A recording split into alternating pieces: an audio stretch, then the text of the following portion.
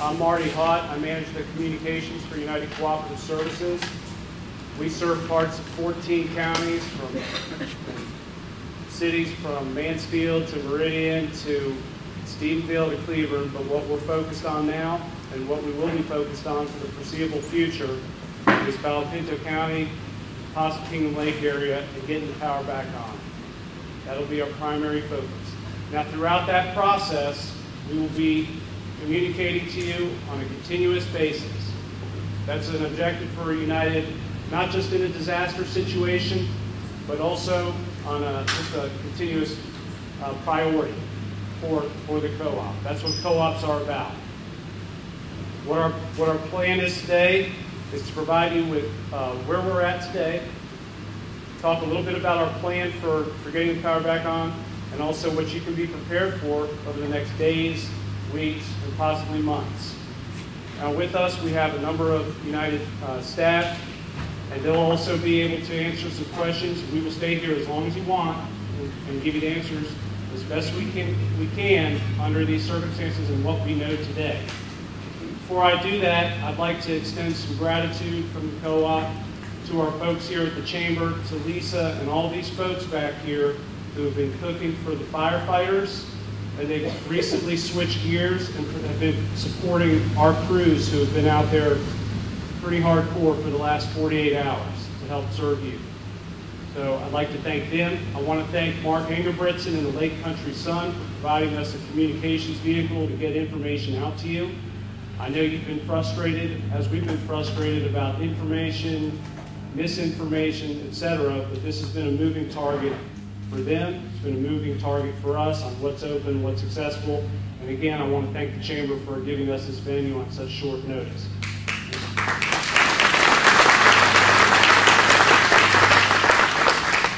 And one final thanks I'd like to extend as far as communications goes is to the Pondera PK website. They've been instrumental also in getting our information out quickly and effectively, so thanks to them as well. At this time, I know you guys want answers, and hopefully we'll provide the answers. I know they're not always going to be what exactly you want to hear, but it's going to be factual. So at this time, I'd like to introduce Ray Beavers, our CEO. Thank you. Thank you. Well, first of all, I'd like to say on behalf of all the members of United and probably any person who has known what's going on, to those of you who've lost property, those of you who have experienced the devastation of something like that, our heartfelt condolences go out to you for that, because I know there's nothing like that. And also, at the same time, we want to say a special thank you to all of the individuals who worked so hard to prevent this disaster being really worse than what it really is. And that's all the hardworking firefighters and everybody that supported the firefighters and their efforts. It's just awesome, the job they do, putting their lives on the line for that. And also, don't want to forget the two people that lost their lives in fighting these fires, and those who have been injured. Our prayers and our condolences go out to them and their families.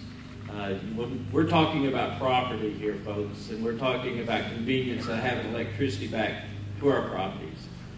That's kind of minor when you look at the scope of everything. But it's still a very major issue. I know you want to know about it. What this disaster has done several things. It's really changed the lives of a lot of people, and it's hurt our economy in this area as well. So that is what we're focused on at United. First of all, let me tell you about a cooperative. If you've never been a part of a cooperative, we have nothing but your best interest in mind. And that is taking care of you in a very safe way, in a very productive way.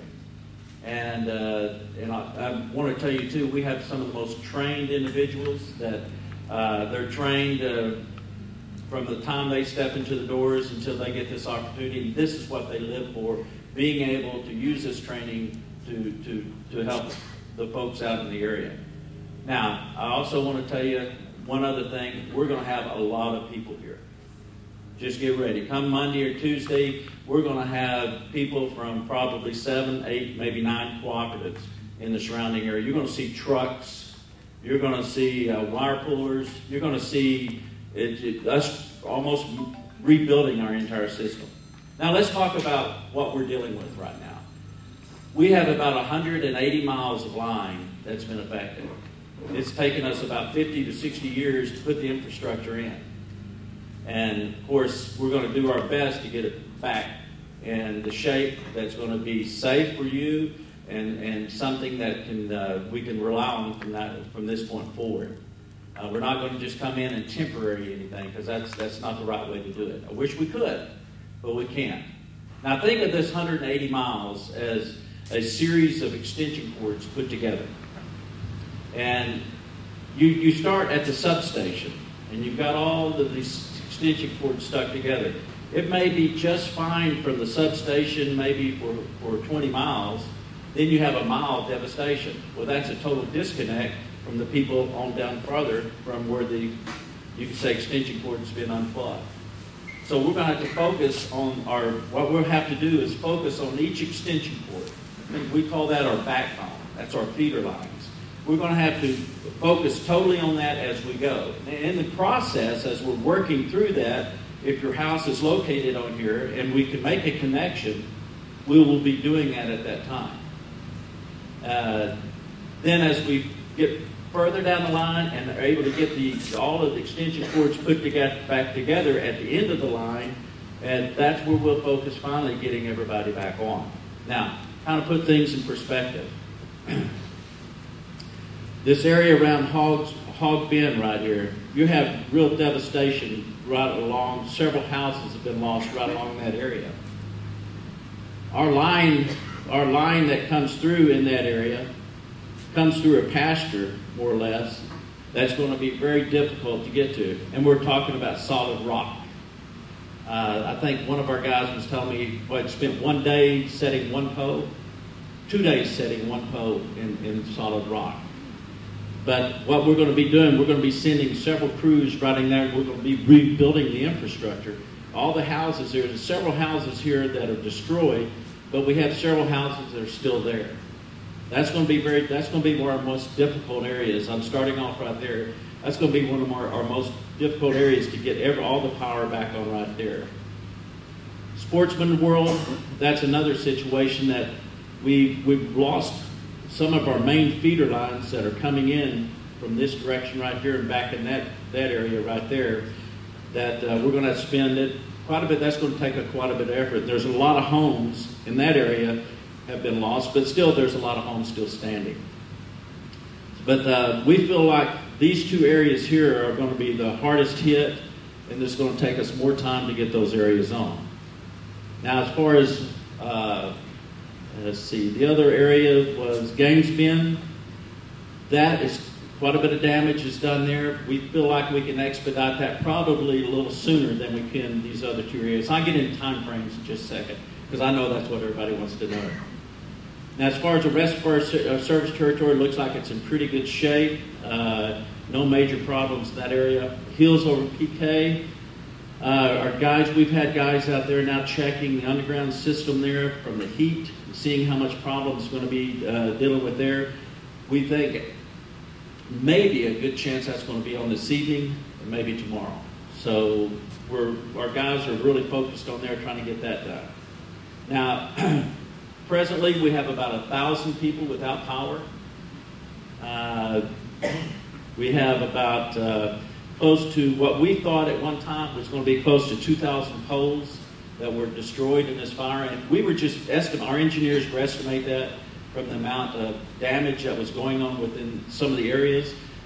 But the fires went so fast that a lot of the damage we were expecting did not occur on these big creosote poles. So therefore, our estimate now, instead of about 2,000, is about 500. So that really changes the game plan a whole heck of a lot. Yesterday, I would have told you maybe a month, 6 weeks. Now, our whole goal is to have everybody we can have on, everybody still has property before Memorial Day. So that's the big rush for PK Lake and the economy here.